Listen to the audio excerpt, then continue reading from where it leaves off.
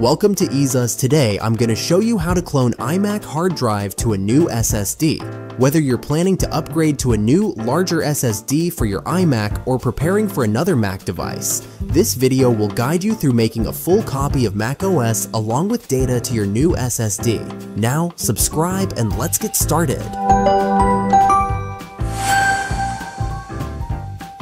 So the first thing to do is to connect your new SSD to your iMac using a proper cable. Then we can start our disk cloning journey.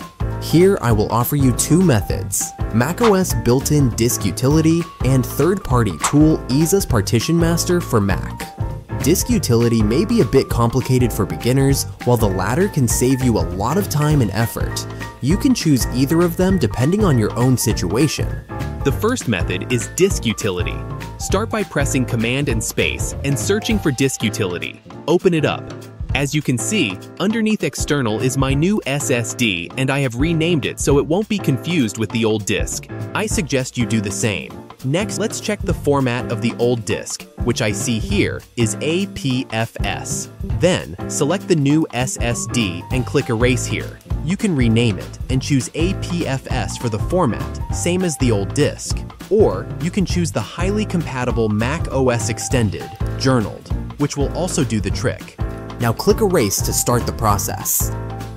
Once it's done, your next step is to restart your iMac. When it's rebooting, you should press Command R to enter macOS Utilities menu. This would take longer than usual to load, but don't worry. Wait a moment and you should then enter recovery mode. Here we select disk utility. Then select your new SSD here and click on Restore. And this is where you choose the target volume. This one is mine, and it includes the macOS and data I need. Now click the Restore button to begin. This will take a while, so I'm just going to speed up the video here. When it's finished, click Done, and select the new SSD again. Let's rename it to avoid confusion. Now, you can verify if your iMac can boot from the new SSD. Click on the Apple icon in the upper left corner, then select Startup Disk. Choose the cloned SSD here and then hit Restart. Wait for it, and then you can see we are running this iMac from the new SSD we just cloned. Everything looks fine. Then you can shut down the iMac and plug off your SSD, because right now, your Mac is running from that SSD. Now you got a full copy of macOS and data. The second method is EaseUS Partition Master for Mac, which is much easier, especially for users who are not familiar with macOS. You can download it from the description under this video. Now, to clone your iMac hard drive, let's open this tool first.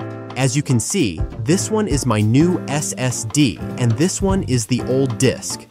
Select the old disk, and then click the clone button. And here, you can see a notice that says that this cannot clone the volumes that created by yourself, just like disk utility. This is something you may want to pay attention to, assuming I don't need that part of data, so I'm just gonna proceed. Now we select the new SSD as the destination and hit Start to begin. What I like about this tool is that it doesn't require you to erase the disk before the cloning because it'll automatically handle it during the process. Now we just need to wait for it till the job's done. Still, let's speed up the video. Once it's done, you can go to Disk Utility to check its status. Your iMac hard drive is successfully cloned to the new SSD as expected. Rename it to distinguish them. Then you can shut down your Mac and eject the SSD for further use.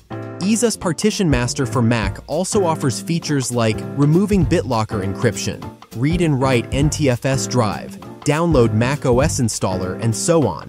All of them can help you manage disks and volumes with a convenient experience.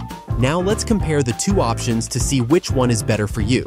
As mentioned before, EaseUS Partition Master for Mac is much easier than disk utility. And according to my records, the disk cloning speed of the EaseUS tool is slightly faster than disk utility. However, the tool only supports macOS 10.15 and above, so if you are using an older device, disk utility would be a better option. If you like this video, don't forget to like and subscribe. See you next time.